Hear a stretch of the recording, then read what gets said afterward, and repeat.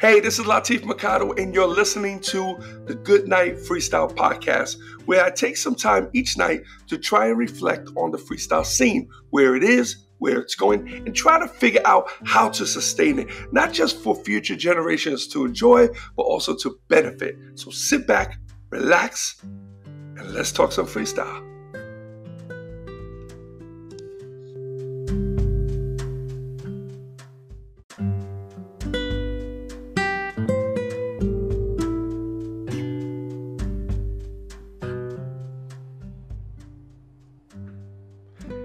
It's my third episode. Honestly, it's hard to believe. So anyway, folks, I just want to, those who have been tuning in for the last couple of days, I just want to thank you. This is probably going to be the hardest part of this whole venture. Is maybe the first, I don't know, what do you give me? Maybe 10, maybe 12 episodes before I kind of got the hang of it. I don't want to script anything. I have no bullet points. I have no notes. I don't even know what I want to talk about when I get here.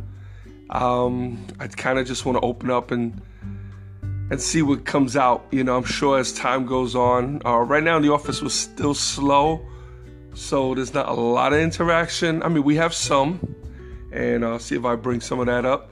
But it's not like it normally is. Normally there's a lot of stuff going on. Anyway, today is Friday. It's been really rainy for the last 2 days. Here, I'm in North Carolina. But what's so funny is that I love the rain. I really do. This is what's so crazy. Okay, a lot of you guys believe, okay, I don't know, maybe this is going to mess me up. Maybe nobody's going to buy my books because of this. I don't know. But a lot of people have the impression that I listen to freestyle music when I write my books. And the answer to that is absolutely not. A couple of reasons, okay? The first reason is I can't write listening to lyrics. So if it's not instrumental, it's going to throw me off. I have the worst attention span to the point where if I'm talking to you like I am right now and somebody comes in to my office, they don't even have to say anything. Just the fact that they came in, they're going to throw me off. And you guys might catch that here and there. I kind of had that situation yesterday. So if you listen to like maybe almost to the middle, you'll hear where I kind of go silent. Well, that's what happened. I got interrupted, and so I had to make sure I make an announcement. Please do not come in here when I'm doing the podcast, okay? Because it will throw me off. At least now it does. Maybe later on it won't. So, anyway, yeah, so what I was trying to say is I don't listen to freestyle when I'm writing my book. So one of the reasons is the lyrics. I cannot write listening to lyrics. It's just not going to happen. The second reason is a lot of it is too fast. It's too fast. If anything, I might want to work out listening to freestyle, but I can't write to it. So what do I listen to when I write? And believe me, I listen to stuff. I have to. It's hard for me just to write, cold. I need to create emotion. A lot of times I'll lower my light, like I'm doing right now. Believe it or not, I'm in the office. I have all the lights off except one, my desk light, my desk light.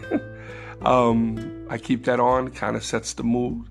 And this tells me that I'm basically done for the day.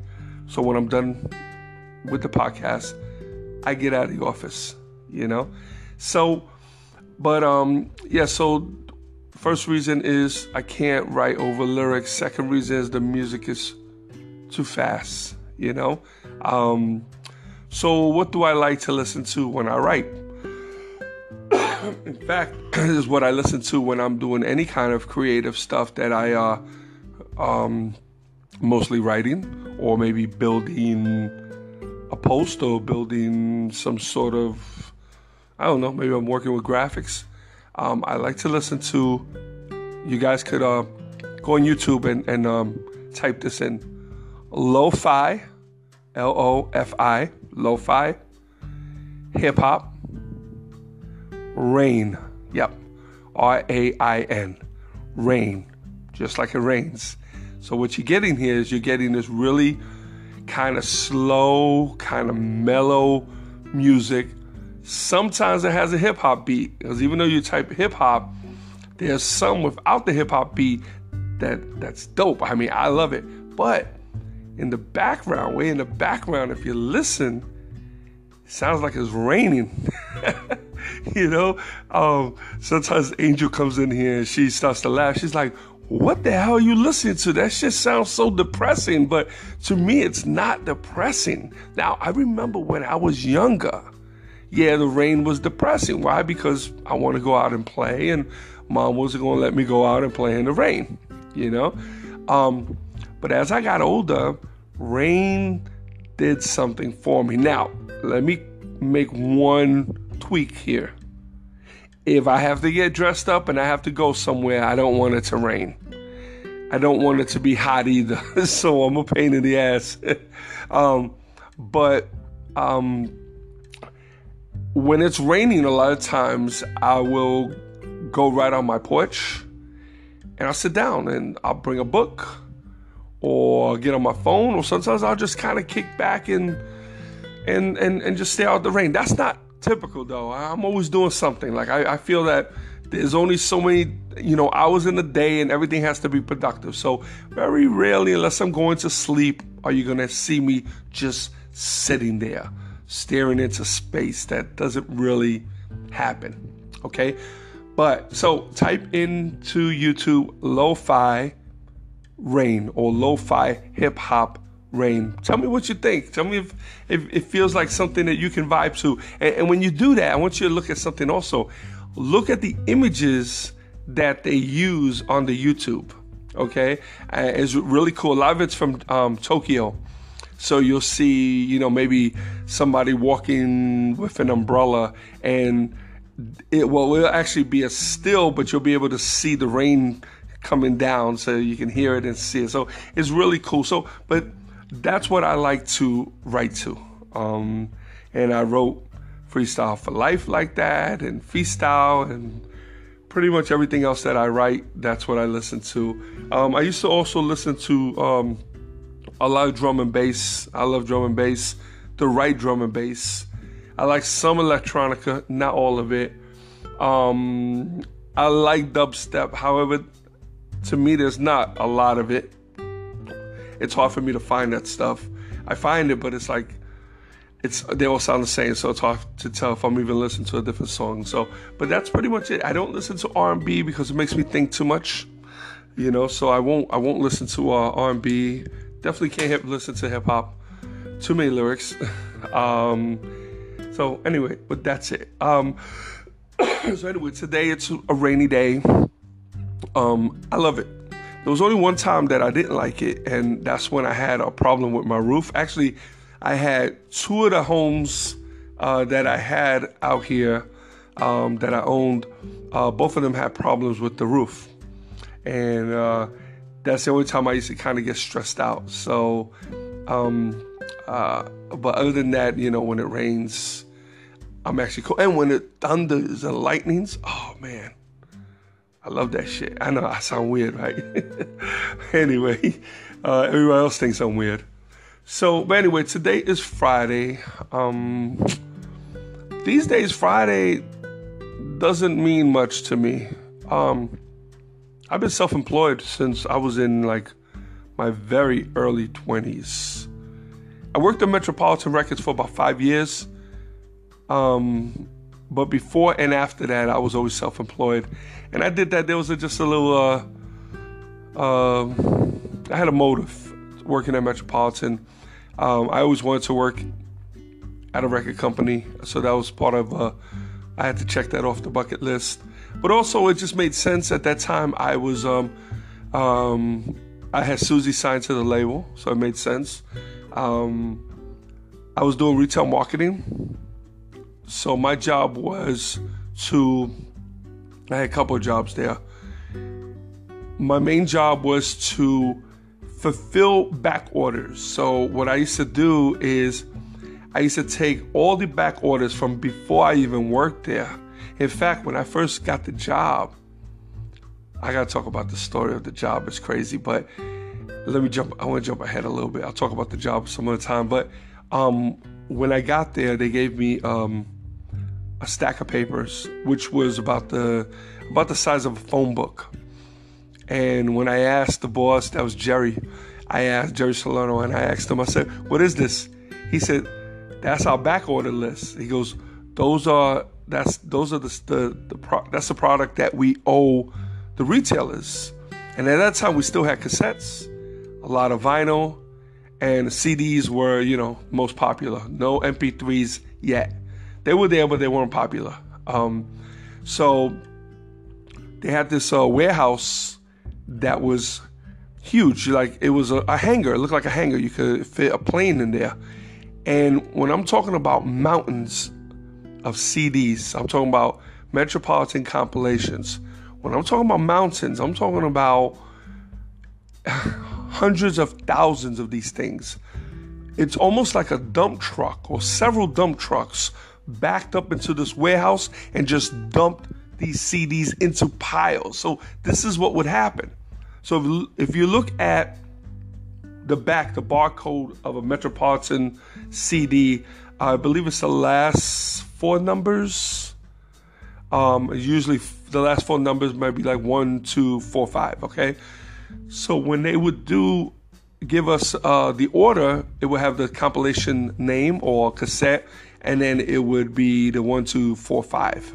So if it had a 2, then it would have a -2. That would mean it's a CD, or if it's a -4, that was, I believe, a cassette.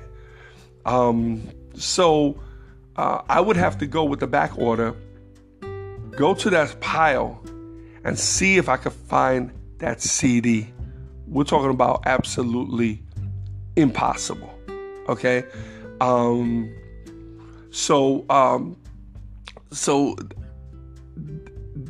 that was, so what I ended up doing when I first got the job is I had told them, I said, "Listen, before I even come in here and try to fulfill these orders, I need to organize this place." And they were like, "How long do you think that's going to take?" I said, "Well, it's probably going to take me a few weeks. There's a lot of stuff in here." And what those CDs were, they were returns. So this is how the retail record stores worked. They would order, let's say, 10 CDs. And they would take the 10 CDs, and it was a net 90. So they can hold on to those CDs for up to 90 days. If they go past 90 days, we had to build them, okay? And they would pay for those CDs that we sent them. But what they normally did is they would return the CDs, send them back to us, along with a new order.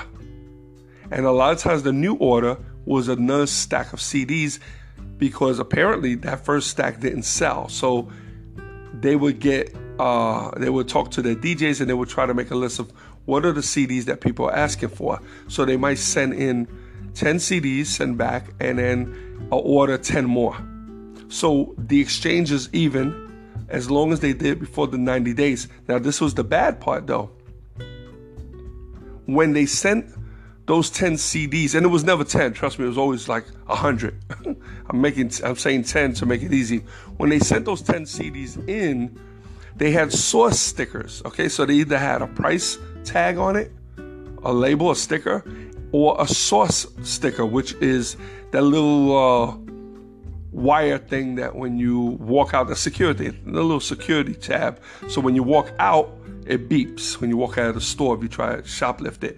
So, and there's no way to take that off of the plastic without ripping the plastic. So the job was get those CDs, they get returned, take a razor blade, slice it open, throw the plastic out, repackage them, put them all in a box, make a work order, send it back to the manufacturer that made the CDs to get them reshrinked and have them sent back to me.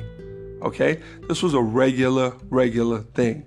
Okay, the only ones that we didn't reshrink were the CD5s, or really any of the singles. Any of the singles, whether they were CDs or cassettes, we didn't reshrink those. Those, they came back. We ended up, using those as promos. Hold on. Get a little drink of water. So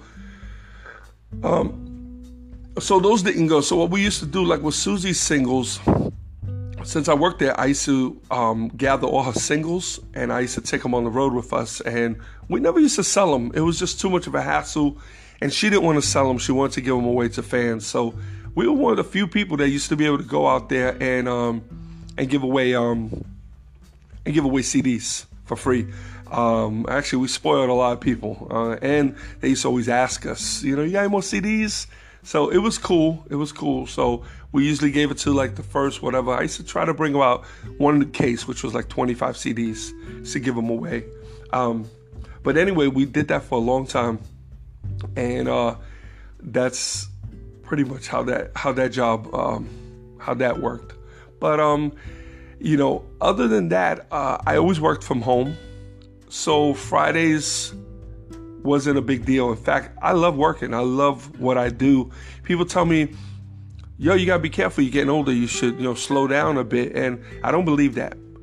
I believe that if you work in a shipyard, if you work construction, if you pave streets, if you do maintenance, any of those jobs that require a lot of physical work that you're really not too crazy about doing, I think that's probably even the definition between the difference between a job and a career. Jobs are not too many people are looking for jobs. They end up having to get jobs later. But growing up, if you think about it now, anything you ever thought about or mentioned doing or dreamt about doing was probably a career. It was probably an astronaut, veterinarian, a police officer, so those were your careers. If you're working in a fast food chain, most likely you did not dream about that. If you work in doing maintenance in the airport, cleaning toilets, though they pay good, don't get me wrong, I'm not dogging those jobs. Those are real jobs. But I could pretty much guarantee that wasn't your dream job. That wasn't what you were dreaming about, So Fridays are actually a little depressing for me because I like to work. And then I know tomorrow's Saturday. Angel don't like me coming into the office, but I do.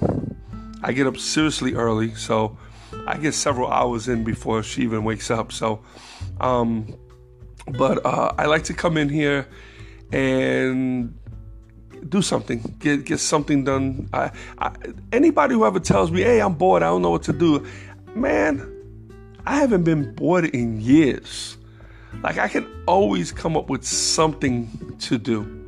If I'm not writing, I'm posting stuff, or I'm recording a video or a podcast.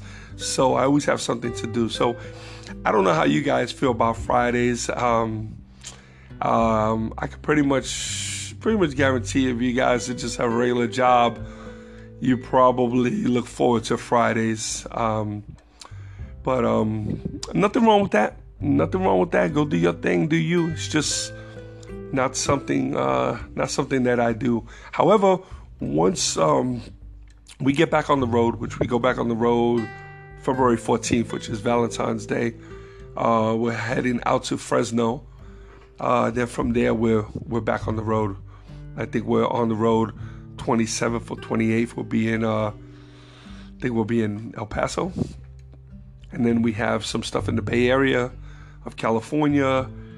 So we have Florida coming up. So we're going to be pretty busy this year. So once that comes back into play, once we're back on the road, a lot of times, most of the time, we're doing Saturday shows. So which means that Friday we're pretty much prepping. So we'll be going Angel gets her hair and nails done. I usually go get me a haircut, find an outfit, and then we pack, and then we try to shut down before midnight. Then Saturday morning, we drive off to Charlotte Airport. We hop on a plane, and then we go wherever we gotta go. Usually the show is done that night, and then the following morning we're back on a plane headed home until the next show. So that's usually the routine. It can get tiring if you're doing a lot of shows. We try to pace them. So if I get 2-3 shows calls in 1 month, unless they're concerts, I try to move them. So if it's just a club and they're asking me for a date for whether it's Susie or the Cover Girls, and they're asking us for a date for the same month that we're doing another show, a lot of times I'll try to move it to the following month. I don't try to bring it closer. I try to bring it further so we all have enough time to promote it. The only time, like I said, we can't move the date is when it's a concert. So whether that's an Alan Beck or a Bobby D show, those big concerts are set in stone, and if you can't work around them, you're not gonna be on it. So, but anyway, so that's pretty much it. Again, I appreciate you guys. If you have any questions, please feel free. I'm also posting this podcast on YouTube. It's also available on Anchor FM. So that's anchor.fm. It will soon be available on iTunes. I believe you can find it now on Spotify.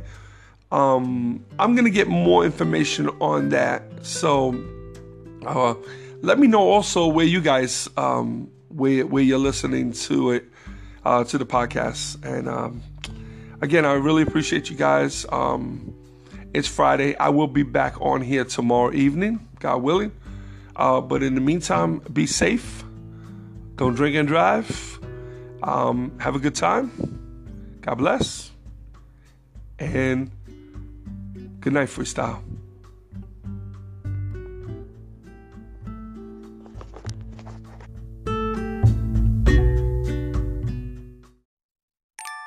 Before I lay me down to sleep, I pray to hear a freestyle beat. For if I die before I wake, I hope to make it to the break.